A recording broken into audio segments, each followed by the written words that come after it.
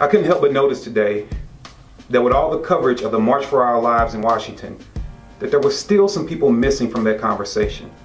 Now I understand for identity politics, they put certain people in place, yet there's still a community of people missing, and I think that community needs to have representation. So son, several years ago, you, your mom, and your sister were out, and I was meeting you guys. Before I could get there, a bad guy noticed you guys. He ran over towards you with a gun. Your mom had to jump in the backseat of the car to shield you and your sister. I showed up right in time. I made him stop. How does that make you feel? That my family is safe because we were there. What did he have that he was going to cause harm with? A firearm. What did Dad have to make him stop? A firearm. Sweetheart, does Daddy love you? Yes. Are you my world? Yes. Are you my everything? Yes. Does Daddy have guns? Yes. Does Daddy allow you to get hurt with guns? No. Are we a safe family? Yes. Are we a responsible family? Yes. And what is Daddy to you? My hero. Oh, you're so sweet. And what is Dad to you? The protector of the family. And what are you going to be one day? The protector of my own family. It's kind of funny that they don't give us any camera time. They don't want to speak to the real, true American families. They just want to give you one imagery. They don't want to show you everything. Gun owners are not evil monsters. We are not people that are out murdering children. I love my kids. I love your kids. I love our communities. We just want to make sure that we have the right to protect ourselves from evil people like the man that attempted to kill my wife and kids. And I don't see anything wrong with that. We are a loving family, and we are gun owners. Too bad America won't show you that. Is your child defiant, independent, annoyingly inquisitive? After a long, hard day of following the rules, who wants to deal with troublesome kids? 49% of children suffer from oppositional defiant disorder, or ODD. Symptoms of ODD include independent thought, rampant creativity, and failure to submit to authority. But now there's a solution. The good people at Pilfer can help you with their time-release, once-daily capsule, Compliacin. Your child won't be able to form his own opinions, let alone express them. It maintains your child's ability to go to a state-run school and perform simple tasks around the house. You won't have to worry about parenting, and the school won't have to deal with your kid asking questions. Compliacin. You'll go from this. Quit telling me what to do! Quit telling me what to do! Quit telling me what to do! To this. Good morning, Mother. I love going to school. And this week we're learning all about how the government is our federal family and they're here to help us. Compliacin. Talk to your school psychiatrist and ask for it by name.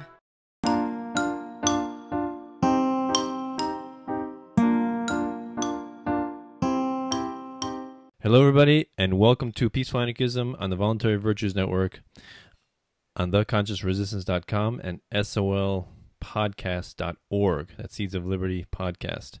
So today I am delighted. Actually, before I get into that, we have we're covered by the BIPCOT No Government License. This allows reuse by anyone except for governments and the agents thereof. You can find out more information for this at bipcot.org. So today I'm delighted to have a guest. I first heard about him on the Tom Woods show. He was a guest there. His name is Kevin Dixie, and he's with the No Other Choice business in St. Louis, Missouri. And he's a gun educator, advocate, also, I guess, advocate for, right to protect yourself and your family and things like that. So we're going to talk about that and what he's been up to in St. Louis. So, Kevin, thanks a lot for coming on the show. Oh, man, thanks for having me. How are you? Good, good. Yeah, as I said, I heard you on the Tom Woods show, and I was really impressed with what you had to say and the things that you're doing, educating. I think you focus on people like in the inner city, right, in the poor neighborhoods, right? So it's a little bit of a misconception about that. The ultimate answer is yes and no. Okay. So there is a particular focus because of who I am and where I come from, and I'm from that environment. So there's an immediate relationship that is easy to build. However, we're all humans, we're all people, and I'm here for everybody. Excellent. So it's a yes and a no. Well, I'd like to hear that too. Awesome. No, I mean, yeah, it's true that we all need, education in that field, but it seems like, especially in the cities where gun restriction is even more heightened, and therefore gun violence is even more heightened, this kind of what you're doing is even more necessary there. Would you say so? I would agree to that. It's kind of like thinking about fighting a war, right? You got all the divisions of Department of Defense, and you're going to go fight this war. Well, everybody has something different that they do better, right? So if we're trying to win the war of freedom, then I have my segment that I'm best at, and that's where I focus on, because that's where we the people really need me right now. Yeah. Oh, you definitely do need you. Oh, yeah. So well, before we get into that, please get into your background, how you got into this field, and why you started your company. I'm gonna try to give you the short, condensed version. So, I am from the inner city of St. Louis, from an area called Walnut Park, one of the city's worst areas, if not the worst. But that's not to glorify it. It just is what it is. My upbringing consists of, most people come outside, you go to your local corner, you normally see an intersection, or you see, neighbors, or maybe a cafe or something of that nature. When I walk to my corner, there's a tombstone retailer. So imagine being in the inner city, living 4 doors down from a tombstone retailer. So when your friends die, they get buried across the street at the city's largest cemetery, and you watch their parents buy their tombstones. Kind of an interesting environment to come up in. Saturated in violence, and the short version is I want to do something about it. I didn't want to be another statistic. I didn't fit any type of stereotype. I believe my control of the English language was suitable to be accepted and respected in every part of society. So I refused to give up, and I refused to become a victim of it. So I decided to, I wouldn't say escape, but reposition myself. And when I got away and I turned 21, I decided that, the best way to help is to become a police officer. That's what I'm going to do. So I'm going to be a cop. Now, I went into the CDPD. I was 21 years old. I was working for a cable company at the time, right? So I drove up, and I had my little amber light flashing, so they wouldn't give me a ticket for I can park like in one of the restricted spots where they can think I'm in there like installing cable or fixing something with the cable. So I go into human resources, and I tell the sergeant standing there, I'm going to be a cop, and it's going to happen today, in a very eloquent way. Sergeant laughs at me. At the time, I was a really, really, really heavy guy. I was pushing 400 pounds. Wow. Really heavy guy. So, but he liked my enthusiasm. So right away, he gave me a job, like almost on the spot, and what we call our prisoner processing division. And it's basically the jailers, if you wanted to sum it up. So I took the job. Didn't even know what it was. Didn't care. I had a job, and I was working with a police department. That's all I cared about. And it was better than installing cable, in my opinion. So I took the position. I didn't know it involved firearms training. Had no idea. So the first day we get to work, you show up for a new job, you go through orientation and all that good stuff, fill out your paperwork. I showed up, and they're like, all right, everybody in the back of the paddy wagon. I'm like, this is not what I signed up for. I signed up to put people in the back of the paddy wagon, not thrown in the back of it. But we get in the back of the paddy wagon, and we go to the police firing range.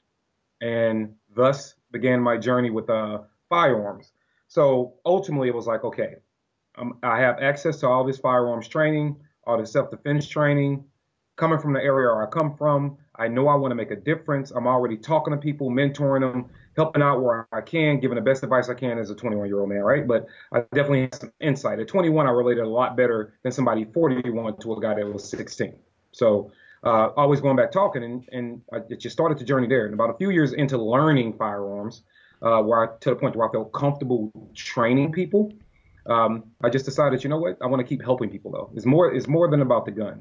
How can we help communities? How can we help people have better lives, whether they carry a gun or not? And so eventually what No Other Choice turned into is a mash of them both. How can I teach you how to protect your life, but also, when applicable, help you build a better life? And also break the monotony of what a gun is. Since the name No Other Choice, the way that I teach firearms is from a de-escalation standpoint. A lot of times you will hear, murder, death, kill, company this, or tactical zero, blow you off the earth, murder this, tactical gun range type training. And that's cool. I mean, we're actually, at the end of the day, we're all teaching people how to defend themselves and give them a skill set. But I wanted something that was a little bit more approachable. Something where people can say, hey, you know what? I should be at the point of no other choice before I ever use any type of positive violence, I'll call it, against anybody. So I took the two, mashed them together, and here we are. So the the phrase "no other choice" basically means if you have no other choice, you would be happy to have a gun, basically, right? Is that the definition? Would you say? Well, it's kind of twofold. So there's the philosophy behind it that every day your feet hit the floor. I don't care if you're a farmer, a construction worker, an educator, a firearms trainer. I don't care what you are. Every day your feet hit the floor, you have no other choice but to make it the best day possible in the pursuit of your dreams, period. No other choice. Every day you get up, every single day. When it comes to the firearms, it transfers. Let's just say, for a loose example, let's just say the law, in black and white, the law gives you something the size of say a Volkswagen. That's where you can operate at with self-defense and be safe doing it. I want you to operate inside your own moral compass, and let's make that the size of a basketball. And that's where I want you to stay. So even if the law gives you room, I want you to operate inside your own moral compass and make sure you're at the point of no other choice before you ever enact any type of violence. That means you tried to run your way out of it, talk your way out of it, avoid it at all costs. You begged and plead. You've done everything but sacrifice the safety of yourself or the safety of someone else. But everything before that, you've done that to try to avoid the problem. If the problem persists and you're going to be hurt or somebody you love is going to be hurt, then you can respond. But you should be at that point of no other choice before you ever do, even if the law gives you room. I don't worry about the law of the land until you try to violate it. But I'm talking about making sure that you can sleep at night, making sure that you know that if you had an opportunity to spare a life without causing harm to your own, that you can do that. So that's that philosophy. Yeah, and what really amazes me is how people are so fearful of guns because of what they see on the media, on the the mainstream news. And what's kind of amusing is that basically all they portray is the gun violence done, right? They don't often portray the amount of times that guns actually prevent loss of life and help to protect people's families and save lives. Like that's many fold more than the lives that they take. And yet people are so, saturated with fear because they see this. And also, I also like to point out that you're more likely to die in a car crash than you are from a gun. But nobody thinks twice getting into their car to go to work. Nope. Because the car is something everybody feels there's that key word. They feel like they need their cars, right? And then they try to turn around and tell you what guns you should or should not have because you don't need them. I'm like, yeah, you don't need a 10-cylinder vehicle either to get back and forth. You can ride a bike or, get a smart car. But yeah, you want to try to regulate what I can own. It's crazy, man. Hypocrisy at its best. Yeah. And I mean, there's so many arguments to dismantle, and then there's the one that says, after I say that, they're like, well, but a gun is only used to kill somebody. You would only buy a gun if you want to kill somebody. Why else would you buy a gun? It's like, wait, hold on. You've never had to defend yourself. Maybe you've been living such a comfortable life that you haven't been in that situation. But a lot of people do have to do that, and like you said, trampling on that right is really, really heinous. Yeah, it's something that needs to be completely left alone. Now, with getting background checks, that the ones we already have in place that nothing's wrong with, yeah, I'm okay with you somebody buying a gun and you going in the store, filling out a 4473 like we already do, and getting your guns. I'm cool with that. All right. But anything beyond that we already do, generally, if you're buying, a handgun or a rifle or a shotgun or even an AR lower, if you're not even putting the whole gun together, you already have to go do a 4473 on that. We don't need anything else, right? And the only reason I'm okay with that is because I don't want some guy walking up to you saying, I'm going to murder you, and he's psychotic and he's been in the hospital for 50 years and he's coming out like I'm still going to kill you, and we don't know, that we want to be able to control him being able to go get something, right? But other than that, there is no reason for you to interfere. And it's all this opinionated. And I tell people this, and I think that's something that goes remiss. Listen to a lot of people that talk about taking gun rights. Listen to them and listen to what they say. And some of the best language is always used in the gun buyback programs that local police departments will put on, politicians make their police departments put on, rather. They'll put on these gun buyback programs. And I've heard it several times. They always say the same thing. They'll say something along the lines of this. We already know the criminals aren't going to turn the guns in but we need you to give us your guns that you can turn in for that gun doesn't wind up in the hands of someone that causes harm, and then they sell you the paranoia, right? And so here's my question, and this is what all I perceive out of that. Okay, so you already said the criminals aren't going to turn in guns. Well, I like to tell everybody, I have a saying: understand things in their complexity, but be able to execute and explain them with simplicity. That being said, by you saying and stating the words that we don't want that gun to wind up in the hands, and we know criminals aren't going to turn their guns in. Listen to most of the gun buyback programs will tell you, no questions asked, right? You come turn in the guns, no questions asked, give you a gift card or something like that. Well, you can't say we know the criminals are going to turn the guns in, because what you're essentially saying then, if you understand it from a simple point of view, that means I can go commit a crime and then have you destroy the gun, right? Then how are you ever going to solve the crime? And as a police department, as a government agency, I can't convince people of that, right? But essentially, that's exactly what you're still doing. You could easily be erasing physical evidence of a crime, right? But deeper than that, what you're telling people is, I don't trust you. I don't trust you. And a lot of the fear of them not trusting people, it starts with themselves. You don't trust yourself, right? And you're trying to cast that energy onto me. So we can go all day long about why or need. It's really not that complex.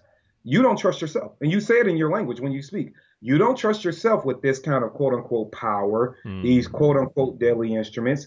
When you say, I don't believe you should have, no, you don't believe you should have. You don't trust your own self. When people argue against guns, I mean, look how angry they get, right?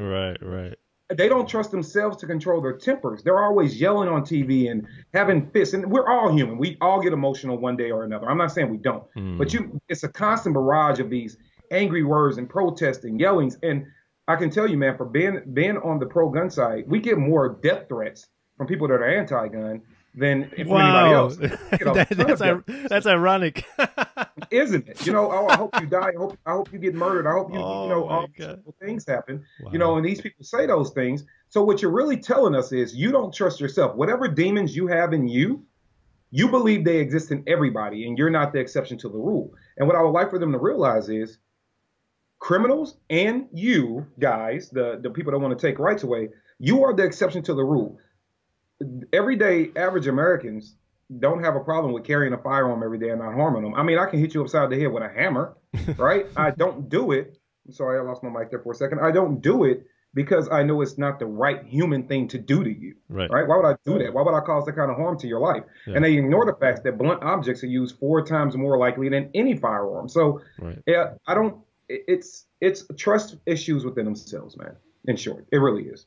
Yeah, I think I forget what exactly the title of your video was. It's like we need to ban this horrible thing, and it's killed this many people, and it's very dangerous.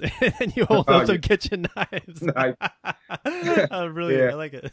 What's going on, guys? It's Katie with No Other Choice. Just coming today with a quick message about the tools being used to hurt our families and especially our children around the country. Now look, whether you feel like this tool is protected by the Constitution or not, let's be honest.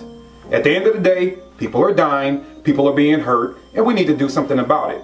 Politics aside, all the rhetoric aside, what are we going to do? Because there are some people, like these individuals, that have suffered, these kids. Isabella Martinez, Diana, Dakota, Dylan, and Axel Romero. I wonder how their family feels about what these tools have done. Sophia and Noah Murphy. I wonder if we felt any pity for them. Genesis and Serenity Freeman. Not enough for you? Okay. Nadria Janae, Ariana Decree, Ajaya Royale. Well, if that's still not enough, I'll give you a bonus. How about Lucretia and Leo Krim? All these beautiful children under the age of 15 years old were murdered in this country within the last couple of years by this dangerous tool. But, hold on. Sorry, guys. Players mess up. They were hurt by these dangerous tools that you argue are protected by the Constitution. I'm not really sure if they are or not. I don't know, but I do know that these instruments, these sharp cutting instruments, these tools are used 4 times more than any rifle of any sort in this country on a yearly basis to cause harm. And that includes to our children. So if we're going to have an open, honest conversation about that, we need to talk about knives too. I want you to go over to London for a second. Type in on your little computer. And I want you to see what these are being used for over there. They're nothing more than instruments. And next time, before you get into the debate about, what's causing harm and what's hurting us, I want you to think about a couple of things. One, this tool is actually protected by the Constitution. It's something we can talk about, but it is protected. These were around at the same time the Constitution was written, and for some reason, they weren't put into it. And yet they cause more harm. Let's be honest about that. Let's also remember that you need a background check to possess one of these in this country. All you need is a few dollars to go buy one of these things, and you're good to go. And trust me, in case you find one of those $130 ARs, even with that amount, how many of these can you get? These put food on the table. These prepare the food.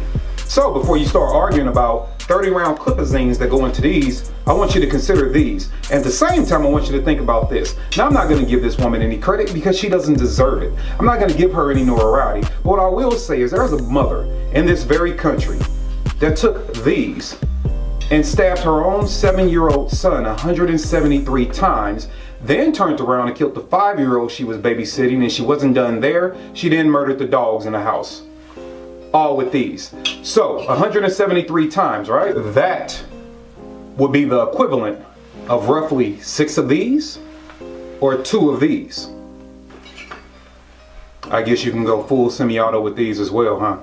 This is Katie with No Other Choice, and I want you to be prepared for when there is no other choice, including having a conversation about the tools that are truly causing havoc in our country. Yeah, that video was oh man, what was the title of that video? We need to ban these things or something like that. Yeah, I think it was like a ban. Let's talk about what's. Now you're gonna make me look it up. But yeah, that was a good one, and that's the one where I actually was standing there and I had the AR slung over my chest, and everybody was like, yeah, ban them, and it's like, no, dude, these 2 kitchen knives are what I'm.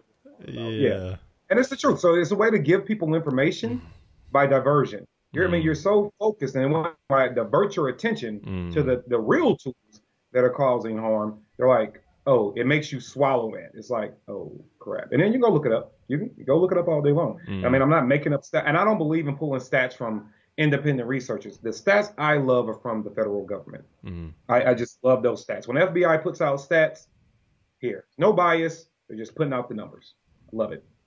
Yeah, I think the key word that you use is tool. This is a tool, right? Just like any inanimate object that human beings manufacture, that we use to improve our lives, make our lives more comfortable. It's a tool, just like I tell people, just like a computer, just like a car, just like a chainsaw, just like a knife. It's a tool, right? And it's not good or bad. It's an inanimate object. When you ascribe good or bad, that's ascribing moral agency, right? And that can only be ascribed to free thinking human beings, right? People who can make choices. Then you have moral decisions to make, right? So I wrote an article for my website, and I called it "Evil Resides in the Heart, Not in the Tool." Right? It's always in the person with the intention of what they want to do with that tool. That's what we have to address, right? And I think you also said in one of your videos, getting at the root of the problem is necessary. Why do people want to hurt other people? Is it traumatic childhood? Is it medication side effects? Mental illness? So many different things, right? So I thought that was a great point.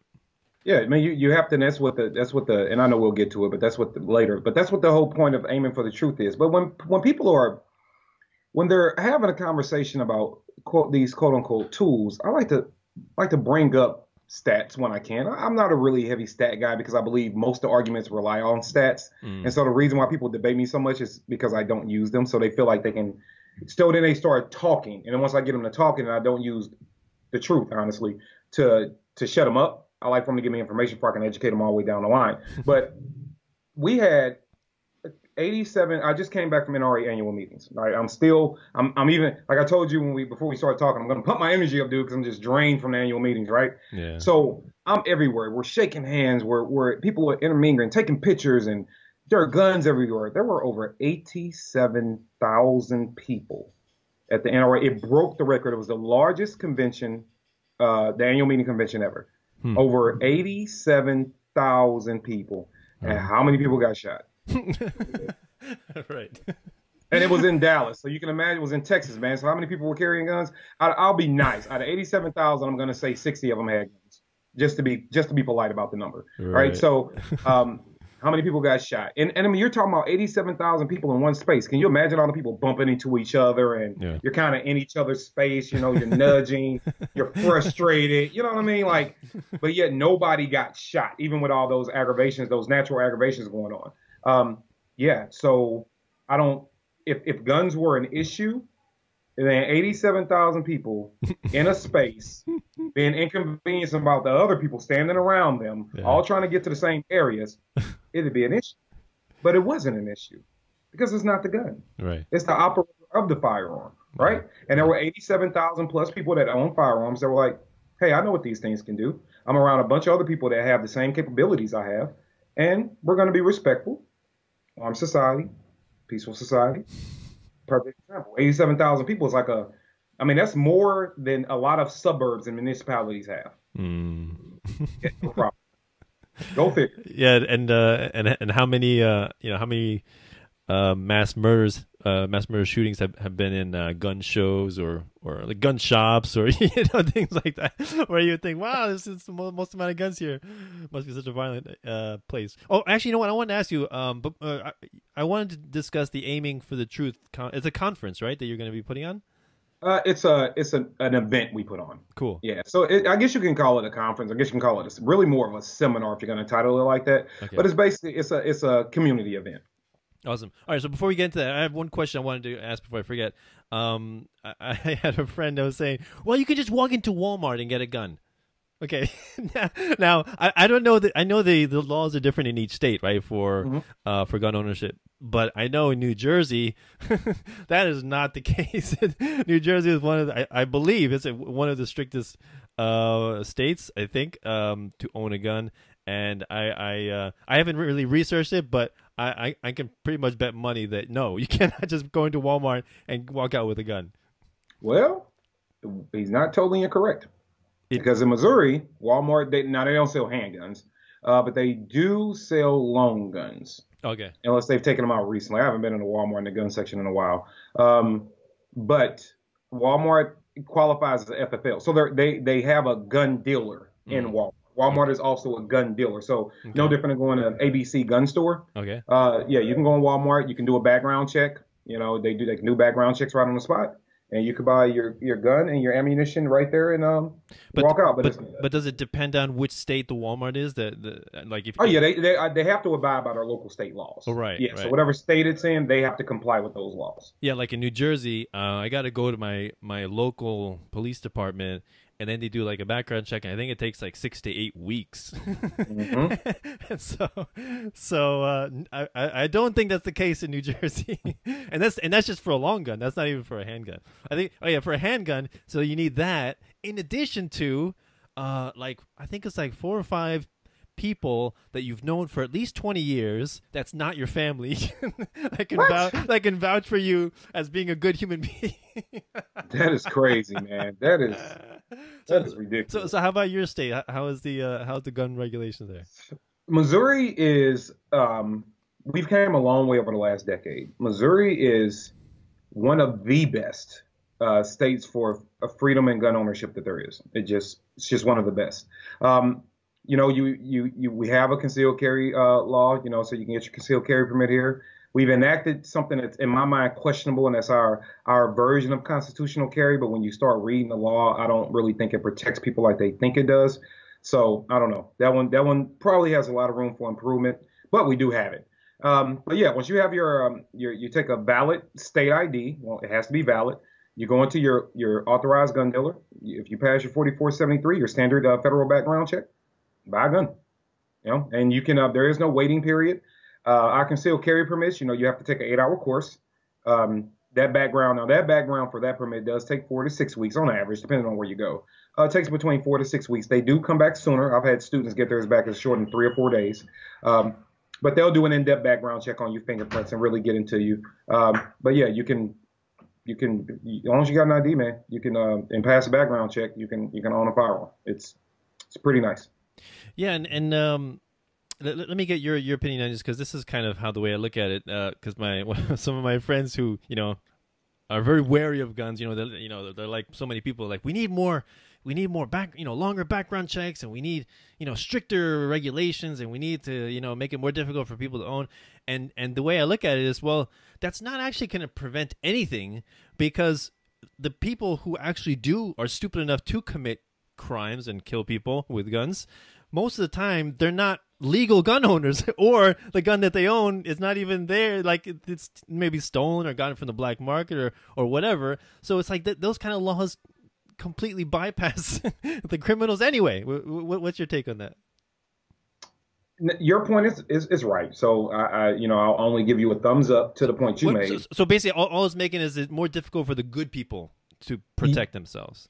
Yeah, and if you were talking about a good person, here's the thing, man. To that philosophy of you should wait longer for your background check to own your gun, rah rah rah. Okay, look, man. if I decided that I was going to commit a crime, me, myself, and I, right, which I would never do, but let's just in an alternative world, if I said that I was going to commit a crime, I am no different than a very, I wouldn't say small, but I would say not uncommon group of individuals that literally probably can't tell you how many guns they own. So if I'm going to buy another handgun to add to the whatever amount I have, if I wanted to commit a crime, I don't need a new gun to do it. Right. I'll use one of the ones I already have. Matter of fact, I'm not going to use my new gun because who wants to mess that one up, right? So you just use one of the ones you already have. So it doesn't, what background check? That doesn't stop anything, right? So, and if a good person snaps and they lose their mind, for whatever reason, a guy's been owning guns for 30 years and one day he starts to commit a crime. Okay, he waited 30 years. What did your 2-week, 6-week background check do for that? Right. He waited 30 years. And if I know that I have an intent to kill, fine, man. These killers, you take these school shooters, for example, these kids have thought these things out. The Aurora shooter thought this thing out. Like, he booby-trapped his apartment, for Christ's sakes, right? They think these things out. The terrorists in Orlando, in which, by the way, all of them are terrorists. Let's just get that out the way.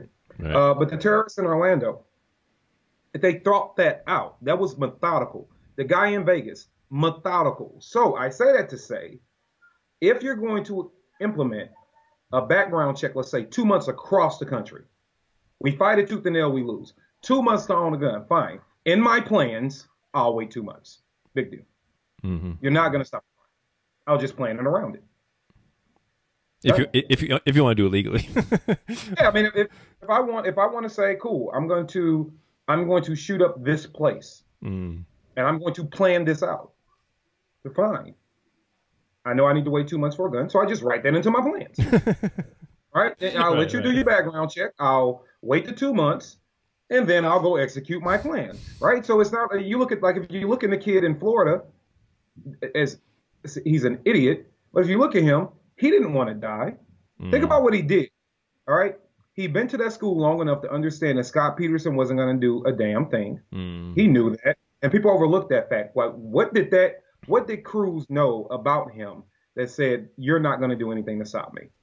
I mean, if you spend 2, 3, 4 years walking around the same person, you kind of start picking up vibes off of them. You get to know their mannerisms a little bit. So what intel did he have to already know that guy is not going to do anything? Because if the kid wanted to die, if Cruz wanted to lose his life, it was an easy way of doing it, right?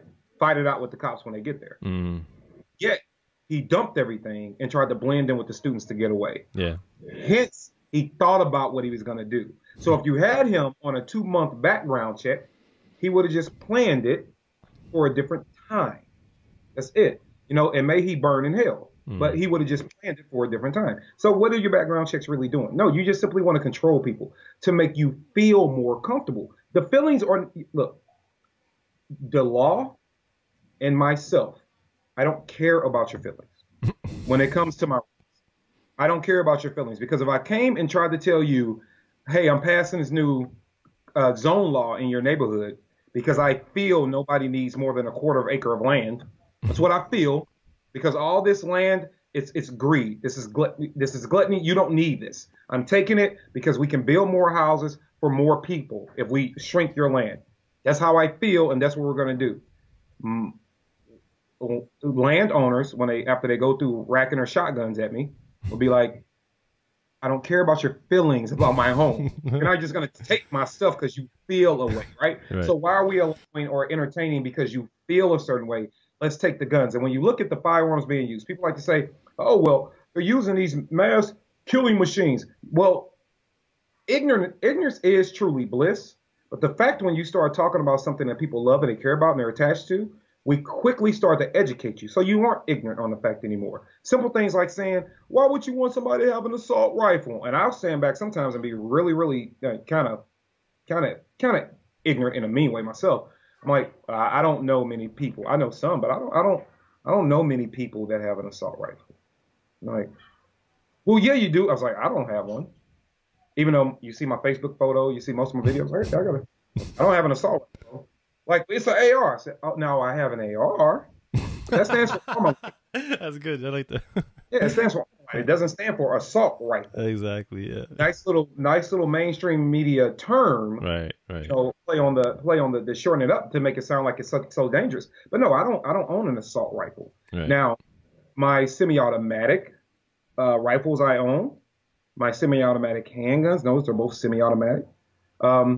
Haven't done anything to anybody. And because you're using scary terms for emotional fillers, doesn't mean I'm going to give up my freedoms because you feel scared. And even if I did, even if assault rifles really existed in the hands of common people, just because it's called something that you deem is scary, I'm still not going to give it to you because you don't have a reason to validate why you need it. Why do you need, in Jersey, strict gun laws, yes?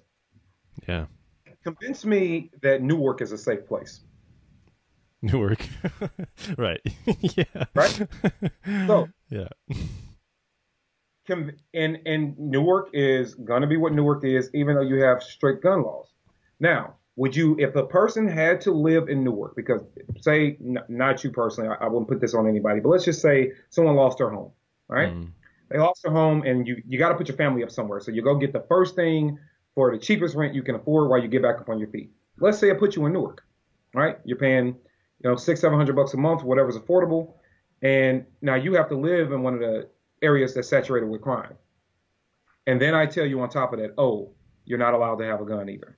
So good luck. I mean, think about that, right? Yeah. So every day you come outside, you're living in one of the worst areas, but yet every day you come outside and you try to go about your daily life, there is somebody sitting in some cushy office somewhere with armed guards, and people like say, well, the politicians don't have armed guards. You're a lie. The mayor has the police department, right? So they have literally the entire police department. Local politicians, when they go and work in their cushy offices, well, a lot of them have security, especially if they're working in City Hall, right? So they have that protection. What do you have? You have nothing. But we want to put you out in the streets, claim we're cleaning up your neighborhoods, but then tell you that you're not allowed to protect yourself. Then when you become a victim of a crime, we demonize criminals.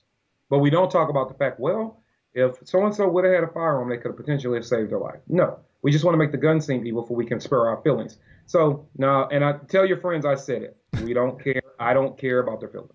Now, if you want to start debating facts and coming up with real numbers, we can talk about those. The problem is the numbers never work, right? And you look at Britain, and I talk to people from the UK all the time. All the time. I just, on my Instagram today, I put up a picture of me and a guy that came to NRA from the UK. He comes every year, right? And you talk to him about guns, and he's like, yeah, look at the stabbings. I mean, for Christ's sake, man, the UK, everybody's like, all anti-gunners like, we need to model it after the UK. Fine. Let's model after the UK, like we didn't fight to be away from them because they're the righteous people, right? We America's never fought against the British to be away from the way that they run things. Cool, right? It's never happened, right? So we want to go run back to adapting their way of life. Okay, fine. Get rid of the guns. Britain did it. What happened? Knives appeared, right? Knife crime skyrocketed. The mayor is now calling for knife control. Seriously? Dude, you haven't seen that? I did hear that recently. When did that start? I would say, man, he probably was boisterous about it. Give or take 30 days, 45 days ago. Oh, I see. But I mean, man, it's on the front page of all the papers. Like, it's not something he's whispering. He's yelling.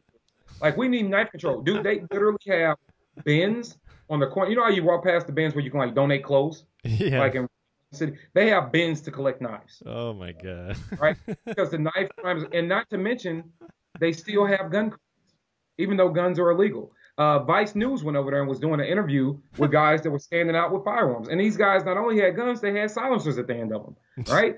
Over here, you got to go through all kind of crap to get a silencer. That takes roughly a year. But they're standing out with guns, knives, knife control. And he says there is no reason for anybody to leave their home with a knife. If we catch you with a knife, we are putting you in jail. Really? Started with guns. Now it's at knives.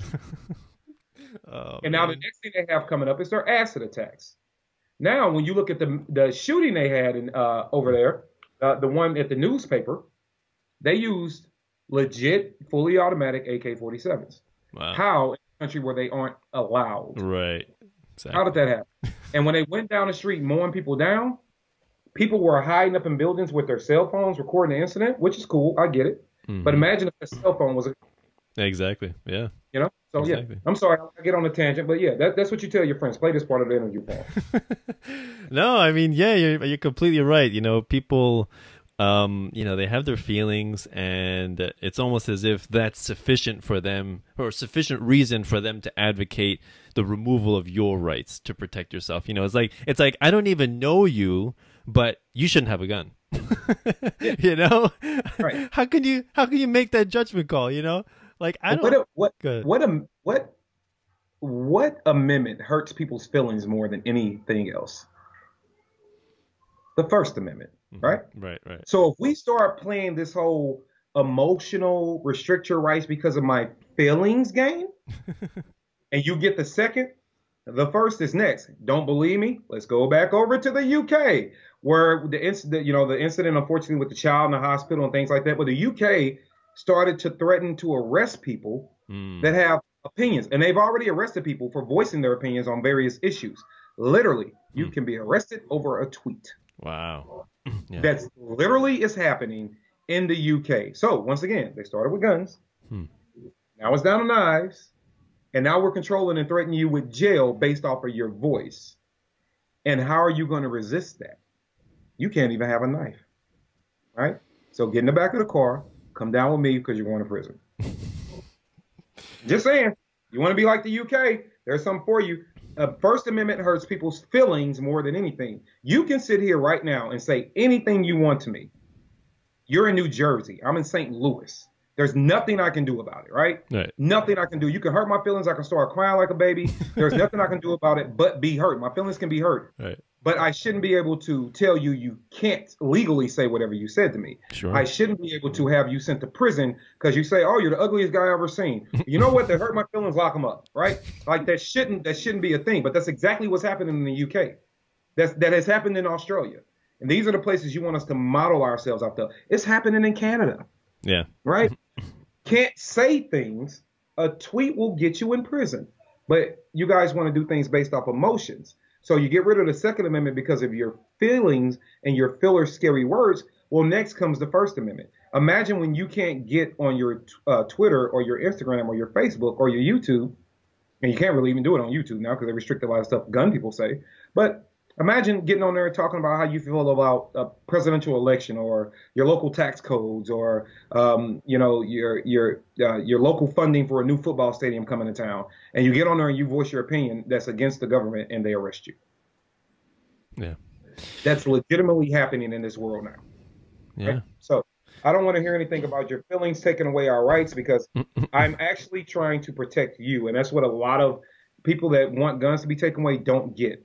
Like literally, I'm trying to make sure that your life is physically protected, even against me. Like, why would I want you having a gun if I didn't trust and believe that you can go about your life? I don't want you shooting at me. Right. So, yeah, we want people on because we understand it brings peace. And I'm telling you that I trust you enough to have that kind of power. And as a human being, I believe the majority of us can wield that power without abusing it. And another thing, I'm trying to protect all of your amendments, your entire Bill of Rights and your entire Constitution. The Second Amendment is just the only one that has this tangible object in front of it that's polarizing.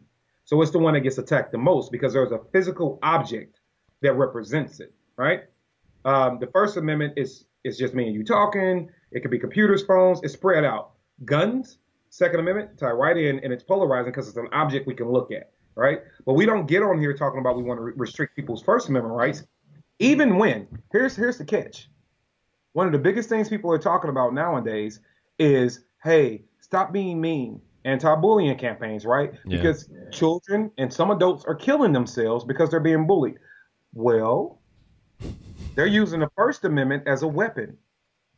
But you don't hear a lot of people saying, let's take the First Amendment away. And there are actually campaigns, a lot of which are ran by people that are anti-gun. And I'm saying that we need to stop the bullying because kids are hurting themselves. I agree. We don't want kids hurting themselves. We should never want that.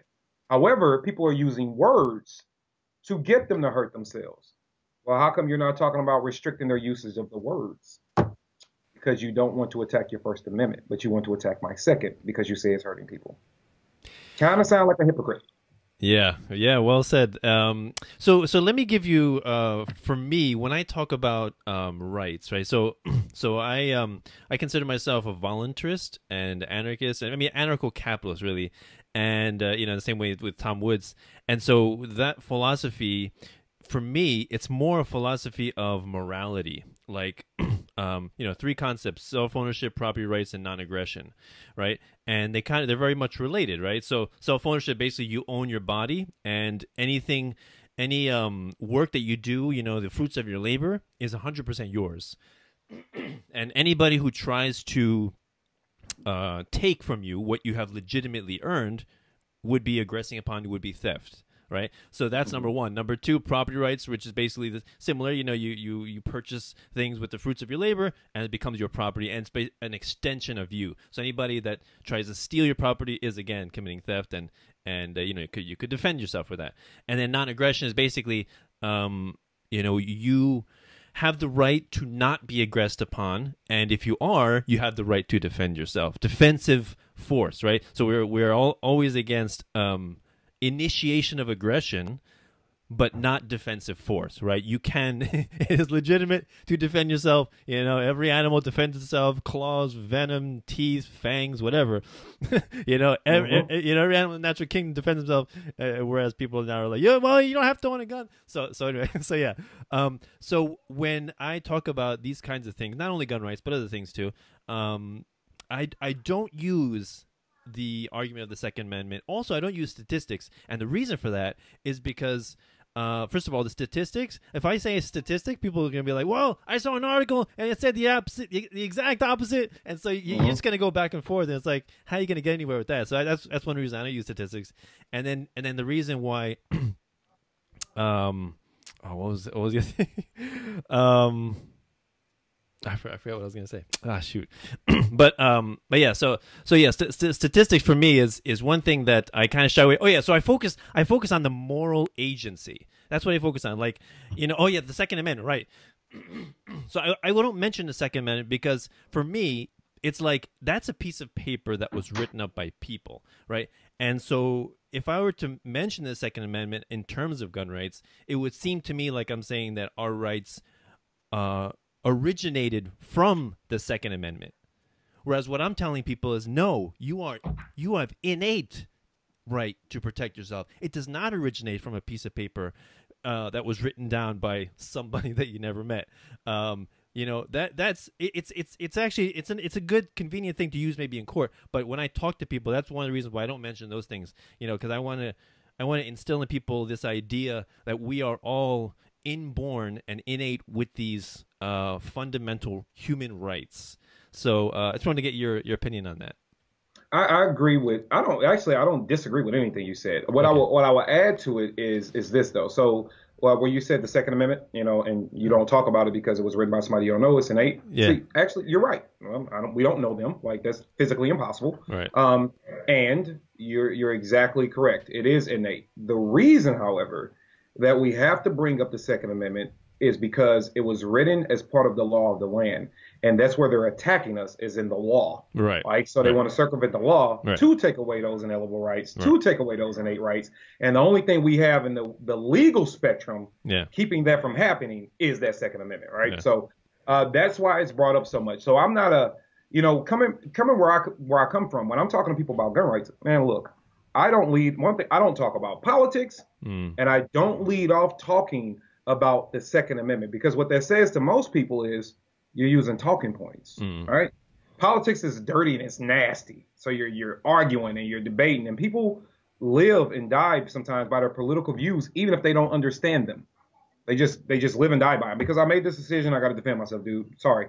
And then when you start throwing Second Amendment up at a lot of people, well, they don't understand that. They do want to have a conversation more the way you're having it, just, hey, man, about who I am, the fact that I have a right to do this. So I see both sides of it, and I think they're equally important, because if you lose that debate, let's say with a congressman, right? Let's say you're having that debate with a congressman, and let's make up a fantasy land, and this congressman and you are having a conversation that is his decision off of your conversation is going to determine gun rights in this country, right? You are our last line of defense, and you get to call 4 characters before you get to argue with them. I'm going to say, hey, bring up the Second Amendment and let him know it's part of the legal system, because he's a congressman and he should know he shouldn't violate the law. Right. So that would be my defense mechanism, to say, once we start playing in the legal spectrum where you're trying to take away our rights, to deny us our human rights, that's why we bring it up. And the people that the founding fathers that wrote it knew that. That's why they wrote it, because what did we use to escape from Britain? So it's like, these things are important, because if you want to escape tyranny or prevent it from happening, you have to have these things. And you know what? We need to write this down. That way it can never be taken from people. And yet, that's why I think the Second Amendment is important. But I do not disagree with anything you said. And I think also, just, the years leading up to the Revolutionary War, I think the British were trying to disarm the colonists. Do you know if that's true or not? I believe that's true. Yeah, they were. They were limiting guns and a lot of people. And then it was easy as just taking them. What are you going to do? British Army, what are you going to do? Yeah. It was just taking them, because as the resistance of America became stronger, it didn't just happen overnight. Like this stuff built up, right? Tensions are building up. Right. People are becoming more, they're using their voices more against you. Certain people are saying, you know what, I'm tired of you. Like, this resistance built up. Well, they knew it was building up. So let's hold on, before you get too angry, let's just take these, And before they could disarm the entire country, there was a repercussion, and we made up the biggest cup of tea ever, and we had a fight. So it's just things. That's what happened. Yeah, definitely. So before we go, please get into your aiming for the truth, and what exactly is going to happen with that, and if people want to learn more about it, how can they find out? All right, so Aiming for the Truth is exactly that. Aiming for the Truth is a program that's designed around aiming for the truth for the reasons that cause violence. So that's what we're doing. We're aiming to kill violence at its roots. So we are going to help deal with certain key elements of life that I believe cause people to be violent. We have subject matter experts come in and speak about everything I'm about to say. And these experts are also available for people to meet one-on-one and go to their offices and seek more assistance. Okay. And so what we do is I MC the entire thing, because every subject I talk about, I lived it. So I understand how it affects you. I'm not just saying it. I personally went through it. That's why understanding my background, coming from the inner city, seeing death, murder, prostitution, drug dealing every single day. I mean, literally was robbed by my classmates. Like, imagine being held at gunpoint by a dude you have to sit in social studies with the next day. Okay? So I understand these environments. I also survived depression. So the first thing we start talking about is mental illness, right? And so we address people's mental illness. I do that, and I let you get introduced to people that can help you with that, because I want to cleanse your mind. I want you to, that you need to work with a clean slate, gun owner or not. It's not about that. You need mental help. We want to get you mental help, right? So we talk about that. Then we'll start talking about employment and employment skills. You know, a lot of people, man, have never really had to write a resume, you know, and they're too shameful to say it. Well, let's drop all that. Let's help you. You know, a lot of guys don't know how to tie a tie. You know, I didn't learn how to tie a tie till I was 30 years old, right? Because no man ever taught me. I didn't have that. You know, I bought the clip-ons. Whenever I had to do something professional for the PD, I went to the store and I bought a clip-on tie. I never knew how to do a Windsor knot. YouTube literally taught me how to tie a tie because there are a lot of men they're not there, right? Yeah. So, but let's get you those skills and let's get you out there and let's get you employed. So we'll have employers show up. You know, It might not be a pretty job. It might be a local plumber. It might be a local carpenter. You never know. It might be a gun company. But they're there offering employment. You know, if you can, of course, you have to be qualified, of course, but they're there to help.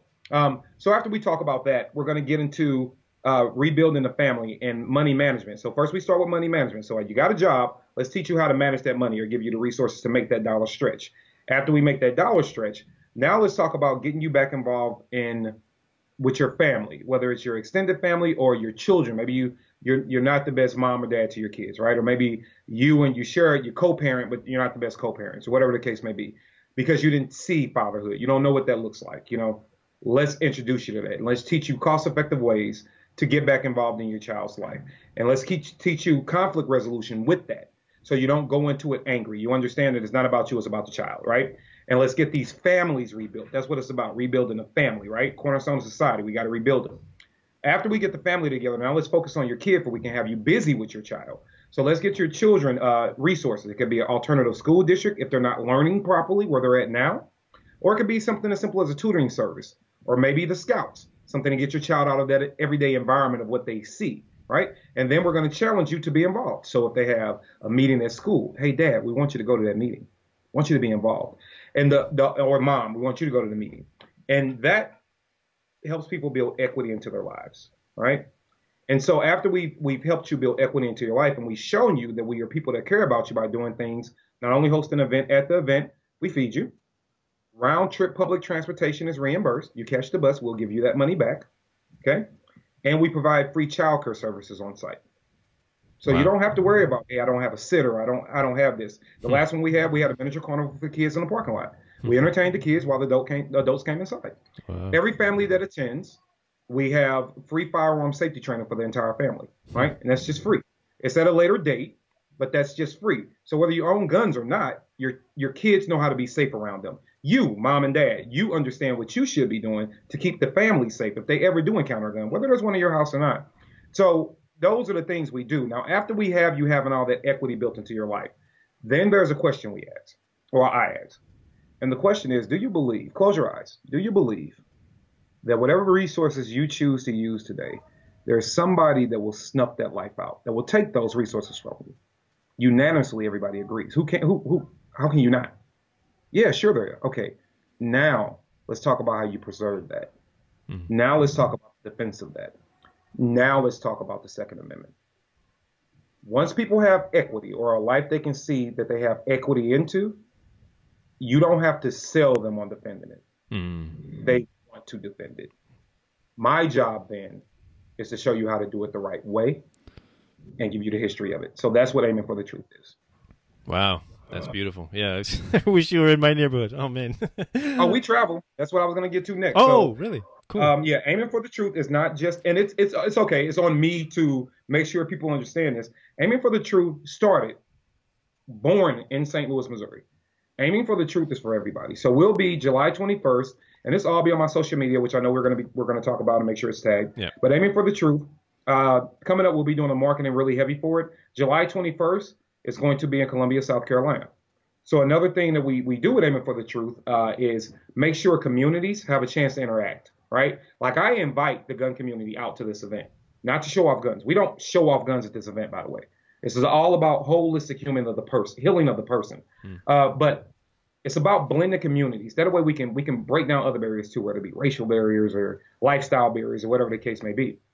So I'm excited to say that the Aiming for the Truth event in Columbia, South Carolina, you want to talk about optics, you want to talk about diversity and appearance, it's going to be held at a Harley Davidson dealership. How is that for optics, right? Nice. So bikers and the community and education. That's going to be something else, man. And then September 1st, we're going to be in Memphis, Tennessee. We'll be going down to Memphis, Tennessee. So anybody can have it anywhere. It's just a matter of reaching out to us, of saying you want it. And we ask for 3 to 6 months in advance. We make sure we lock everything down, and we show up and we do it, man. It's not really that hard. So it can be in your area, and maybe you can bring it to your area. Okay, putting an idea in my mind. Let me ask you a question. Are you familiar with the guy Dale Brown from the Detroit Threat Management Center, the Viper Threat Management Center? I can't say that I am. Okay, all right. I definitely will link you to him. I interviewed the guy. He's very similar to your approach. You remind me a lot of him, and he basically he does very similar to what you do. But he's more into private security, and so he's got his company that he goes into Detroit, right? And like basically a lot of people have fled. The tax, the people paying the taxes basically have fled, but there are still some people there, still some businesses there, but rampant, crime and home invasions and murder and things like that.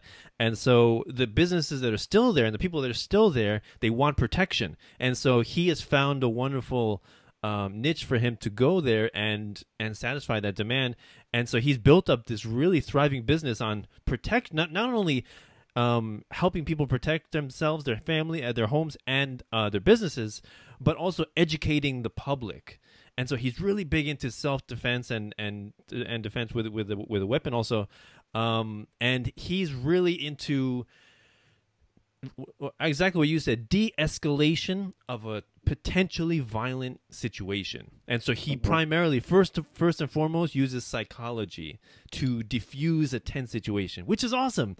And he basically, we say, there's many levels of failure that people would engage in, before, let's say, you kill someone. It's like, first thing is, if you have to put your hand on them, that's one level of failure. If you have to take them down, another level of failure, all the way down to like really, really hurting them. But, so he's like, primarily what we focus on is diffusing the situation without even touching the person, just by words, just by talking. And so it's really admirable what he's doing. So, I interviewed him. Also, Tom Woods interviewed him actually as well. Really, really cool guy. So I'll link you to him. I think you and him. I don't know if you can coordinate, but yeah, he's an awesome guy. So okay, that's cool. Yeah, so he's really doing some good work, and you definitely remind me a lot of him as well. So very cool. So thank you very much for this conversation. Before we go, if you could give, I always ask this of my guests, if you can give one quote that's your all-time favorite quote to leave my. Does it have to be? Does it have to be like a famous quote, or can it be my own? Whatever. Oh, it can be your own. That's fine. Okay. Whatever you want. Right. So my favorite quote right now is one of my own, and is that I am gun control's worst nightmare because I am the inconvenient black truth. Ooh, I like that. That's good. That's beautiful, beautiful. All right, so yeah, I definitely agree with that. That's awesome. So please link my or reiterate the ways that people can reach you if they want to contact you or find out more information about what you do. Sure. So with the Aiming for the Truth event, if you want to bring that event to your city, shoot me an email and just put it in the subject line, info about Aiming for the Truth. I'll know what you want. I'll respond with the email format, and you can email us at NOC for no other choice. So NOC CCW, think about it like concealed carry weapon. So NOCCCW at gmail.com. And just put it in the subject line, hey, I want to know about Aiming for the Truth. I'll shoot you over the email about how you can bring it to your city. Social media contacts. You can look us up on YouTube. It's NOC Firearms Channel. On Facebook, it's NOC Firearms Training. You can also just reach out to my personal page. It's simply my name, Kevin Dixie. That's D as in dog, IXIE. Then there's also another profile on Facebook. It's KD, which I like to be called, so it's easier, more informal. KD of NOC, so KD of No Other Choice. On Twitter, it is No Other Choice Firearms, and on Instagram, it's at NOC Firearms Training. And those are all the ways you can reach out. And if you need to give us a call, you can call us at 314-699-4466. Excellent. Yes, please, people, support him, follow him.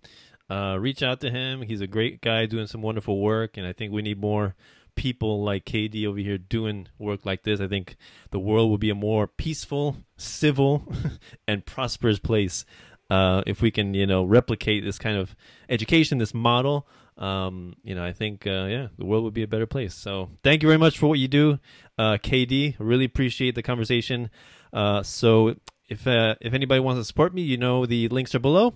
So this is Peaceful Anarchism on the Voluntary Virtues Network, on the Seeds of Liberty, the Seeds of Liberty podcast, and the Conscious Resistance Network. Wishing all of you have a wonderful day. Take care. Bye. Bye, guys. Thank you for listening. If you enjoyed this content and would like to see more of it, please feel free to donate and help me interview other fascinating people. You can do so through Patreon. That's patreon.com/peacefulanarchism to help me out. $1 a show is all I ask. If you feel so inclined to donate more, please feel free. It will only assist me in spreading the message of freedom and voluntarism that much farther and that much more efficiently. You can also donate to my Bitcoin. My Bitcoin address is in the description to my videos, as well as on my website, peacefulanarchism.com.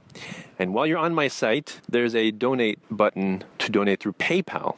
If you prefer to donate through PayPal, you can do so with that. But Patreon is a little bit easier for content creators, as you can set up a recurring donation if you so desire. Also, while you're on my website, peacefulanarchism.com, please feel free to sign up, enter your email address, sign up for my newsletter, and you will receive updates every time I post something, a video or an interview. I do not send out any spam. Or you can also follow me on Facebook under facebook.com/peacefulanarchism or facebook.com/Danilo Cuellar 3, I believe. Danilo Cuellar 3. So either one of those methods, if you are able to donate, I would be most appreciative. Thank you very much for listening. I hope you have a magnificent day. Cell 411 is a free app for Android and iOS that replaces government-controlled 911. Cell 411 allows you to preset a group of friends or private organizations to show up in any emergency. Cell 411 is a nightmare for the state because it proves their so-called services aren't needed. Cell 411 has had thousands of installs, and of course it's covered by the BIPCOT no government license. Cell 411 because your friends won't shoot you when you're in trouble. Without the government, who would build the emergency services? You and Cell 411. Get it today at getcell411.com. That's getcell411.com.